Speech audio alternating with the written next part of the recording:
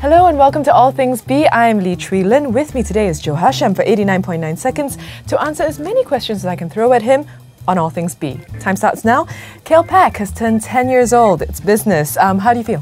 Where does the B come into Kale? Business. Oh, business. Yes, okay. It works. I feel great. It's been a great 10 years. I'm glad we made it to 10. Yeah, that's it.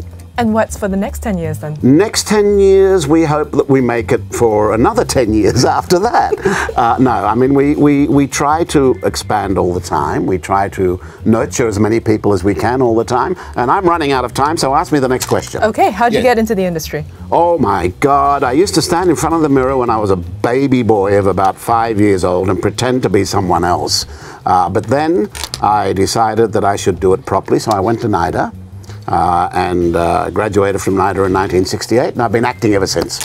And what's it like being the voice of BFM? I love it. You know, the amazing thing is people think I actually own the station. Yeah, we get that a lot. Yeah, I wish I did. And also, people come up to me and say, Joe, can you get me a job on BFM?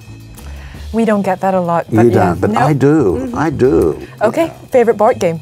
Favorite board game? Yes. I was going to say chess, so you'd think I was really clever. But Scrabble. All right, still clever. Favorite book?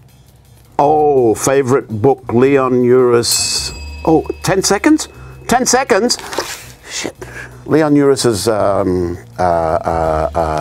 Exodus. Thank you. All right, bitch, good or bad? Bitch. Bitch, the word, good or bad? Great. All right, that is it. Thank you so much for watching. Did we make it? More or less.